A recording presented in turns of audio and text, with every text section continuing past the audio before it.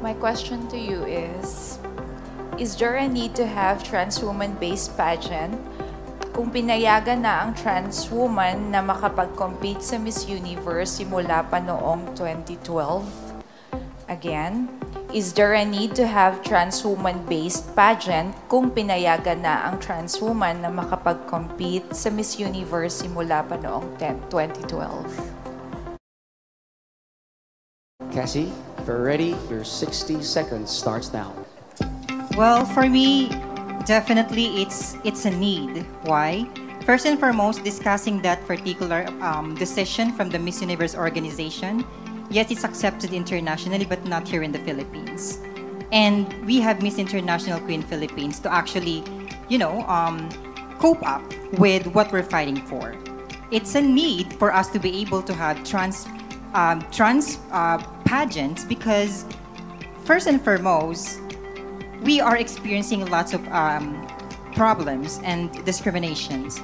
And since Miss Universe or joining transgender in Miss Universe Philippines is not yet allowed, then this is the platform that I can say we can utilize for now. Until such time that the Miss Universe organization Philippines allowed transgender to join the organization itself for the pageant. Thank you. Thank you, Cassie. We now go back to the other queens, as I would like to call on Queen number 9, Vivi. Vivi, please pick your category.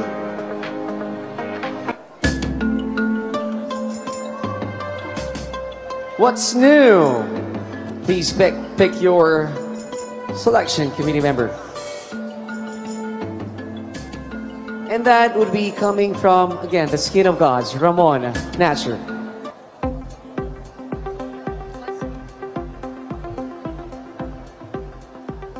Kamusta?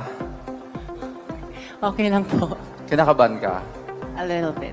Okay. Anong gadget o latest invention ang winish mo na sana hindi na nag-imbento at bakit?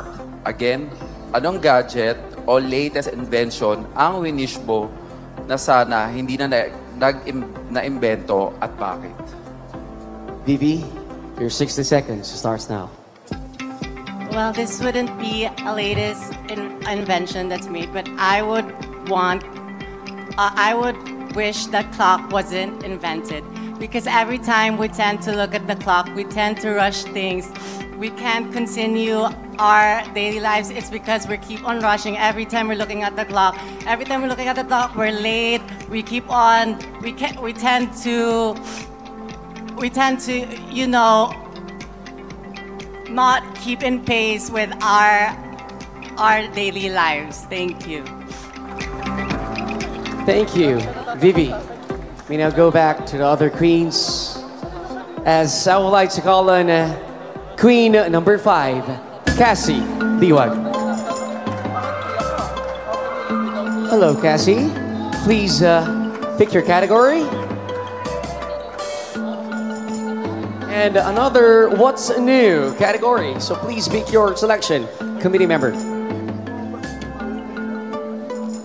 I choose Dr. Abriel Tolentino for my question, please. Good evening, candidate number 5. Good evening.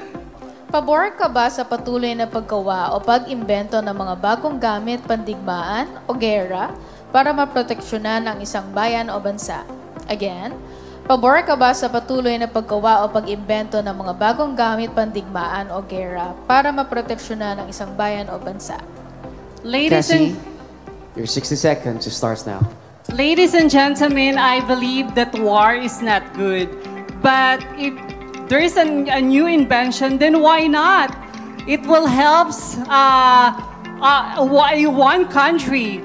Makakatulong ang mga bagong pandigma upang sa ganon ay mas magkaroon tayo ng progressive society at mas makatulong ito upang panlaban natin sa anumang magiging problema laban sa ibang bansa. That would be all. Thank you so much. Thank you, Queen Cassie. We now go back to the rest of our queens, as I would like to call in Candidate number 11, Queen Julian Concepcion.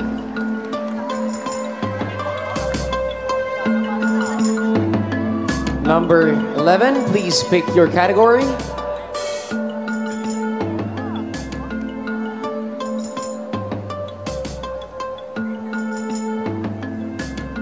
And that would be Taste the Rainbow. Please pick your selection, committee member.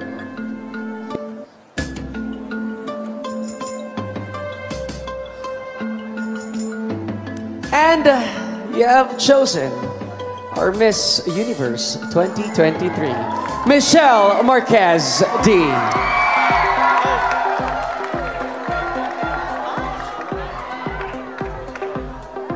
Hello, good evening. Hi po, Miss Michelle B. Hello. Kung bibigyan ka ng chance, gumawa ng isang flag to represent the whole LGBTQIA+ community, ano ang tatlong elements na ilalagay mo to symbolize unity at bakit?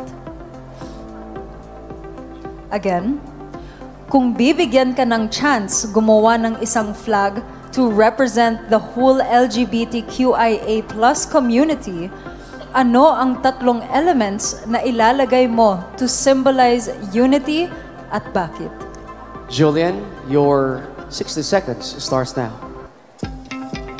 If I were given a chance to pick a flag and choose an element, that would be fire,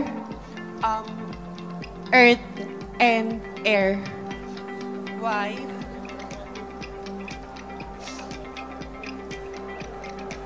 Dahil naniniwala ako na ang tatlong bagay na ito ay ang simbolo ng katapangan at kailangan natin ito sa pang-araw-araw. Yun lamang po at maraming salamat. Thank you, Queen number 11. You may now